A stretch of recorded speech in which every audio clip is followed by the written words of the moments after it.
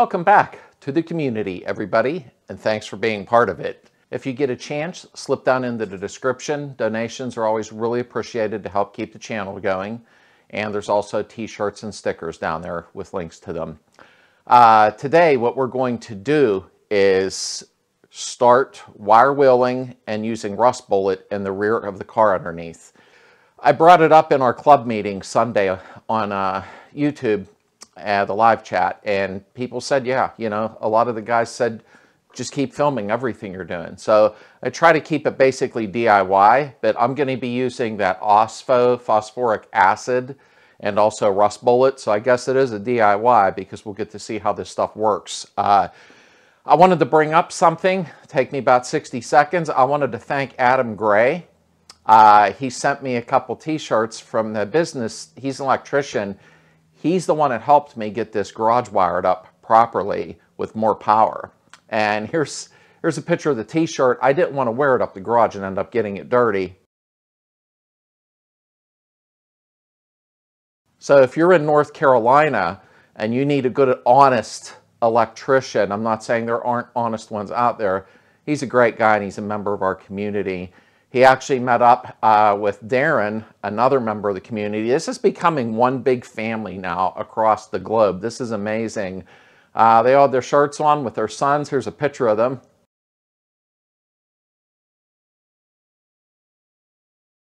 And they met up at a VW show in Farmington, North Carolina. So anytime you're going to go to a VW event, try to wear your shirt. These guys are all seeing each other at events and going, oh, I'm part of the community too. We're creating a big family. This isn't about just me. This isn't about just this channel of DIYs. This has become a global community that's slowly building up, actually quicker than I thought it would. I did order new wireless mics. That's good news. Heather will start being in more films with me now, so she'll have her own microphone to wear, just like I should have for Justin when we did the Mexican bug interview. He didn't have a mic, only I did, so it'll help with two microphones, for, you know, one for each person. And I'm still running on my crappy one until those arrive. Okay, I had to give all that news out here, so we'll go ahead and get started on this, and let's see what we can get done. Let's hop on it. Thing I did grab for wintertime, because it's starting to get cold here fast, I picked up a pretty big, I call it a furnace. I'm going to hang from towards the top of the rafters pointed down so it heats the garage up nice, because I want to do more filming this winter. Last winter I kind of still did my weekly, but I was doing short videos because it was so cold. So thanks to Adam again, the electrician I talked about. This is a 220. He's going to show me how to hook it up in my panel. So that is a huge help. I'm not an electrician, but I do know what I'm doing. So if you guys want to, I don't know if any of you are hooking stuff up like this, I can do a short film on it. If not, I won't, because I know it has nothing to do with this channel. So thanks again, Adam. Okay, what I decided to do, I'm going to clean up all of this first, the engine compartment, and we're going to go ahead and clean it, use the metal cleaner when I'm done, and use the rust bullet and get this all done. I was going to paint it the factory color that I'm going to use. Well, I shouldn't say factory color, the cream color I'm going to use, but I thought of something that's silly. I should rust bullet it because tarboard's going to go over here, tarboard's going to go over here, so it's kind of stupid to do that. Maybe in the end I should paint these. No, they're all going to be covered. Okay.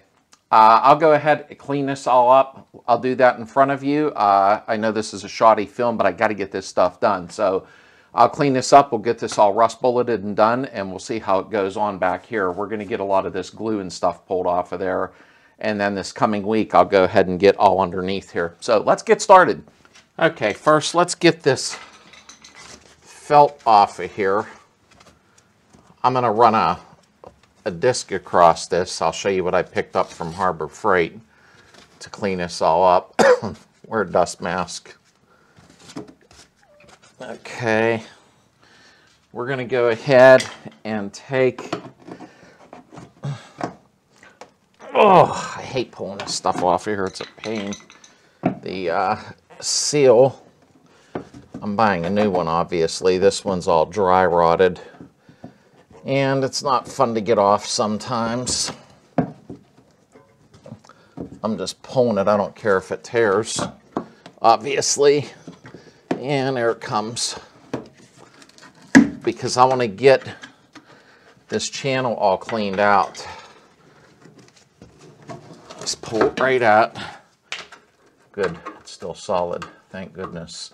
Because you want to wire wheel and clean this all up, straighten it out so that the new seal slides in easy. I actually got to order one, which is not a big deal. I'm going to show you what I got from Harbor Freight, and we're going to clean this all up first on the back part. We got to get the glue off, metal condition it, and rust bullet it. I got to get up in here too. The thing is too, what I'm going to try from Harbor Freight is something I never bought before, so we'll see how well it works. You know, I bought this at Harbor Freight. This one's 150 grit. I bought an 80 grit. It's a nylon abrasive wheel. I want to see how it works. I wasn't really worried about taking it down to metal, but I want to get it cleaned up pretty well. If it does go down to metal, I don't care because we're using rust bullet. So let's try this. If it works, that's good. At least you know you can buy it then. Okay, I'm going to try not to get in your way, and we're going to try this out. I got the 80 grit and the 150. This is the 150. Something tells me for this here I should have probably got something a little like 220 or something. Okay, either way, if this goes to metal, I really don't care because I'm going to be using metal conditioner, spray on, and then rust bullet, and we'll seal this all up. By the end of this film clip, it should look pretty nice. So, okay, get your dust mask on. As soon as the drill starts, I'll go ahead and speed it up moderately, and I don't want to speed it up too fast and you get a misconception on how this works, but I'll put some music to it. Here we go.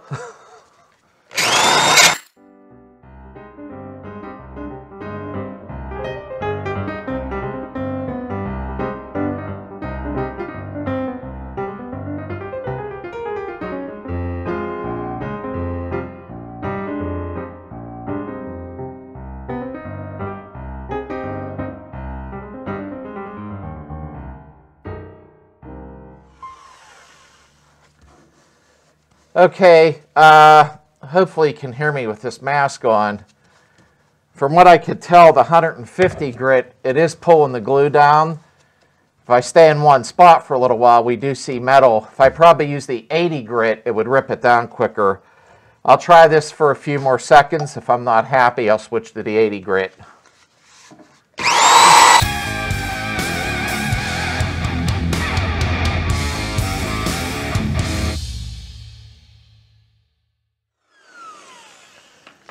Okay, I want to try the 80 grit. I want to see what it does. Let me switch them out.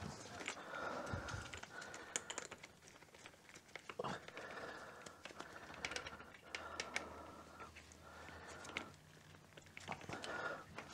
right, let's try the 80 grit and see what that does. This is the nylon one, same thing from Harbor Freight.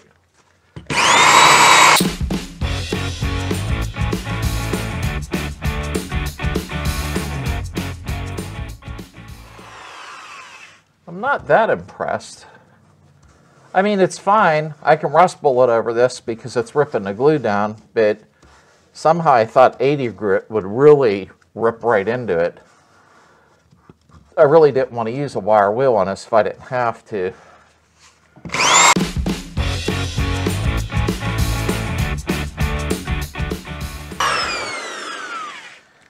Let me try something here a minute.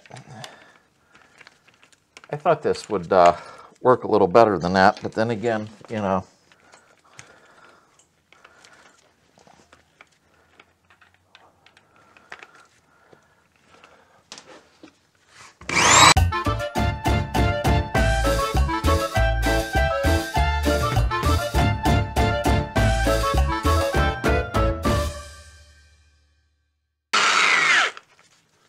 Whatever you do, watch with these. These are extremely sharp. The wire wheel's cutting it down. I don't have to have this perfectly smooth.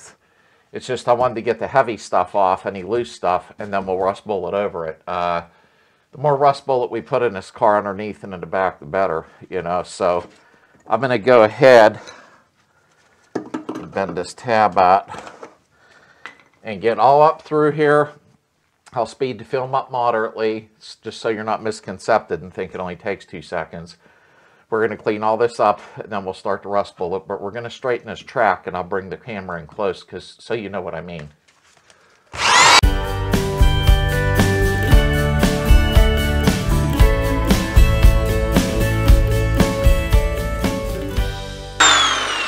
It's smooth. It may not look it, but it actually is. That's weird.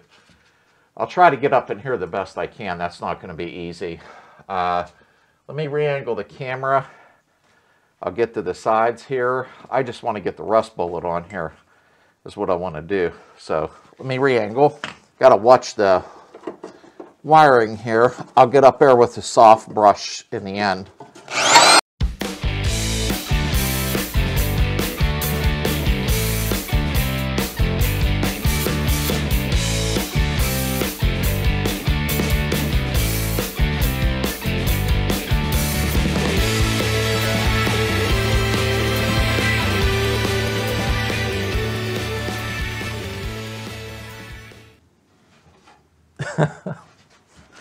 Now do yourself a favor with where your seal goes in, okay, the molding.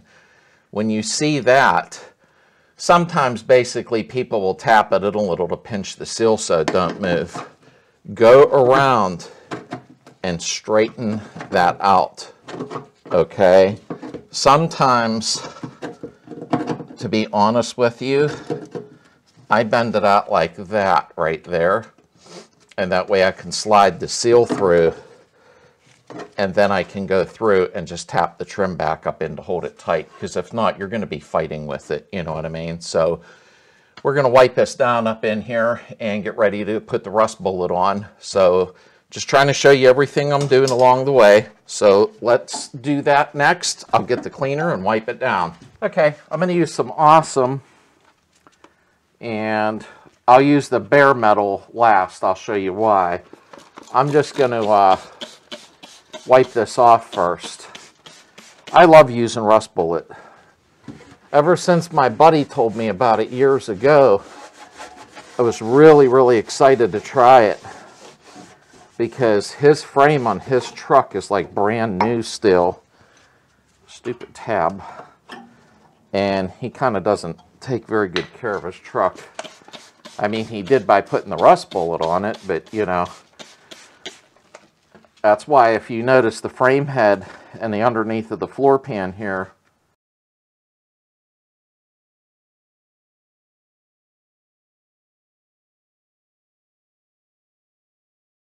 are already done. That's what I used on this. And being I really won't be running around in the winter with all the salt, hopefully, you know, it'll last a long time. It'll probably outlast me, you know, because I'm not a young dude like some of you.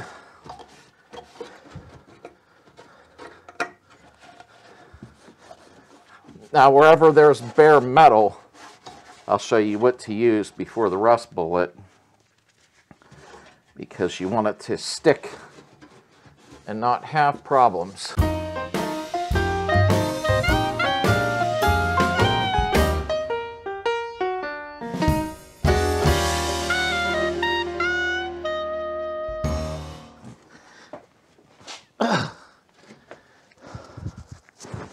Okay, let me finish wiping this off. You're going to be bored with this part. I'll get this all cleaned up. We'll go over the procedure of the rust bullet and put it on. We have our rust bullet here. I got the can all crapped up. I love this stuff. You can see, here's a picture of what it looks like here, the can. Now remember, I try to go over this with everyone because not all of you have seen all the rust bullet films that I've done unless you went through my playlist. This is the door grade, so you clean them, you can go down to bare metal, you can go over rust, just get the loose stuff off. Always better using phosphoric acid too to seal it, I don't need to in this engine compartment because there's no rust in there. Very minimal, you'll see. It does come in a kit. However, if you want to use this as a primer base, they sell the automotive grade rust bullet, where actually it ends up being a primer. So check that out if you get time. So I actually warmed this up a little because my garage is cold and I see this is going to fight me coming open because I'm a pig and didn't clean the can when I was closing it, although I have another quart. So I think I am going to try on the next project, since I already got my paint scheme for this one, is buying the automotive grade rust bullet and going ahead and using it as a primer, because I think that would be almost invincible then. So I didn't clean the can. Let me get a bigger screwdriver. This is what happens when you don't clean the rim of your can out. I mangled it, but the rust bullet's still good. Okay, let's get on it. In the kit comes Metal Blast, okay? And that's what you use to get the bare metal areas. Now, I don't have many to wipe down, but that's what you do. Since this is all new here, I'm going to go ahead and, well, open the bottle. It cleans it really good, so it adheres to it.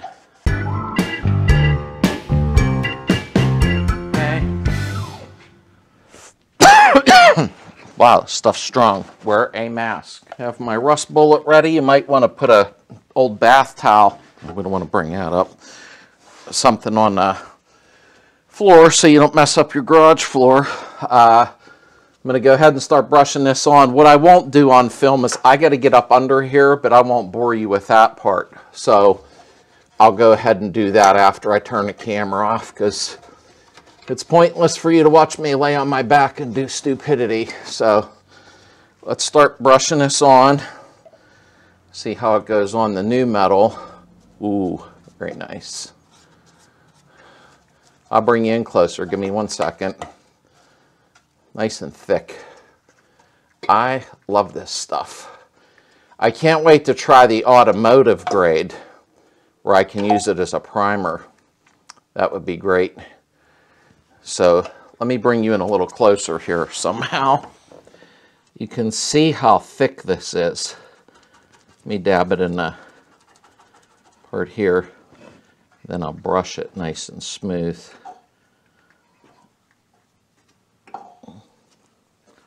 It's nice and thick. It'll flow after a while, just like the frame head did. It was all smooth after it flowed out. This stuff is really nice.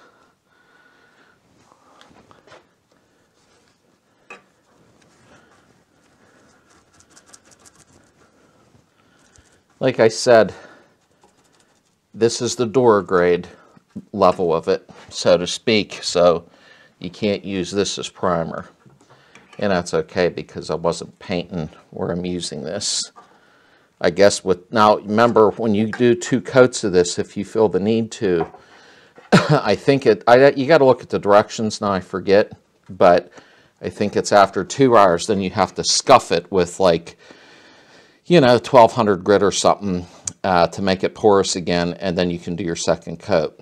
But if you let it tack up and you put a second coat on within an hour, you're okay. So I'm going to go across here. Probably going to do 2 coats on this bare metal. I could tell the way it's covering. But let me readjust the camera. I was just getting you in close for a second. Okay, now as you remember, this was the new quarter panel extension, and I did wipe it with the Metal Blast since it's new metal. So you definitely want to coat everything really well. Now when you're getting down inside of tracking where seals are going to go, make sure you sweep it out good. Don't leave globs in there, because this stuff's thick and then you'll never get your seal in, and then you'll be saying Slade's an idiot and, you know, the whole thing. Or maybe you do anyhow, but either way. I'm not speeding some of this up and there's a reason for it. I like aggravating you.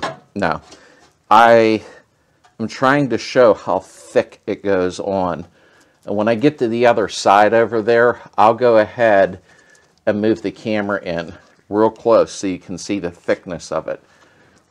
But I'll go ahead and do a major portion of it. When I got to get up inside, I won't film all of that because you're going to get really bored if you're not already, you know, 5 beers deep watching me.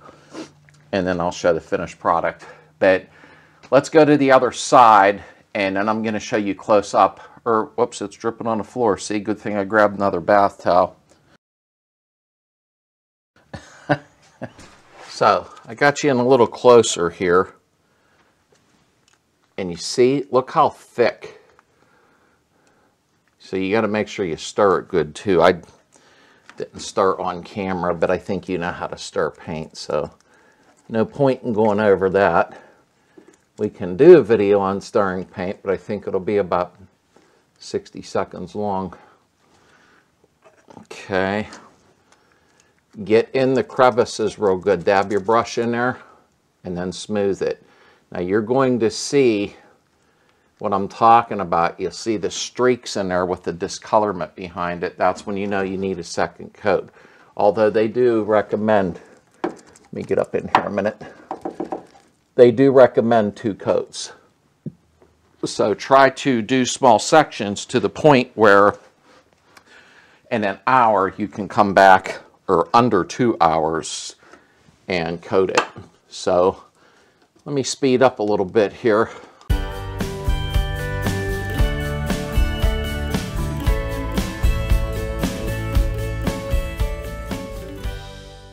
Oh, it's a shame I can't almost have you hear that it is actually going on so thick and smooth, and then it almost creates like an armor plate.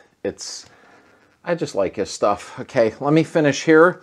And I'm not going to worry about filming me going in some tight areas underneath because it's stupid. You don't want to watch that. So let me get this finished here. I'll run the camera around here. I'll close for the day. And then I'm going to come back after I tell you some important stuff, of course. And then we'll go on to the next chapter.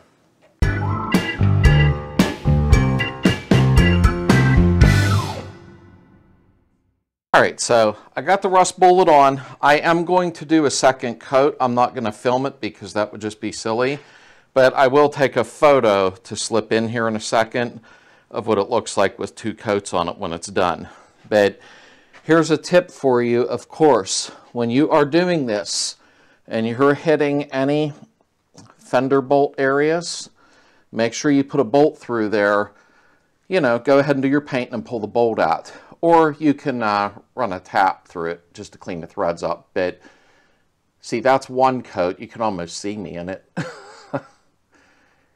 Not to put you in shock or anything, but stuff's nice. So let me get my second coat on, and I'll catch up with you in a second, and we'll close out and tell you what's coming up. All right, so we went ahead and got 2 coats on.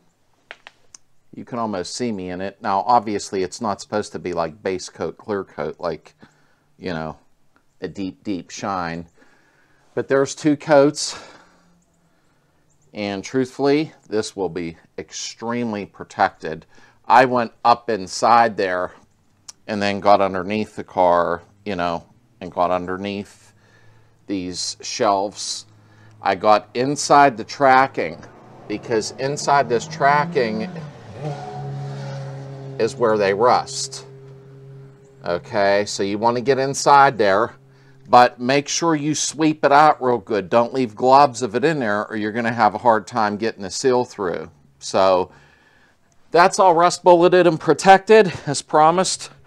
I'm taking you through the whole journey. So let me go over a couple of things real quick and close out for the day. Okay, so that was this week's video. Buy what you want, but I prefer the rust bullet because I know it works. I decided to do the engine compartment today for a couple of different reasons. And next week, I'm going to go ahead and do the underneath, the carriage and everything. I got to pull the brake lines and stuff off of there. I forgot. And we'll wire wheel, clean all that up and rust bullet it. We have an interview coming up on a 1971 bus named Pickle. His name's Dino. He's coming up from Maryland, and we're going to do an interview with him, just like we did Justin with the Mexican Beetle. And we're going to do our roundtable meeting we were talking about in the club meeting chat. Don't forget, Sunday nights at 9 p.m. Eastern, we do the club meeting chat. Sometimes Heather's in there with me, sometimes it's just me, but it's a lot of fun. It's become a club now. Big family community, and I appreciate everybody sharing the channel and pulling more people in. This isn't just a DIY channel. This is a community at this point, and that is awesome. Look forward to a lot of upcoming stuff. The roundtable meeting is going to be fun because there's going to be me, Justin, Dino, and Heather sitting around the big round table talking, having pizza, laughing, going over a lot of Volkswagen stuff, some stories. It's going to be a fun video. I don't think anybody's ever done that before. So, okay, thanks for being here. And I got to go ahead and get ready because winter's coming. I'm going to hook up that big heater in here. I was kidding earlier. I don't think anybody wants to watch me wire up a 220 heater. And Heather got her winter treads, of course, because winter's here. When she buys them tires, I know it's time for winter. So everybody have a great weekend. I'll see you Sunday night at 9 p.m. Eastern on the Community Live Chat Club Meeting.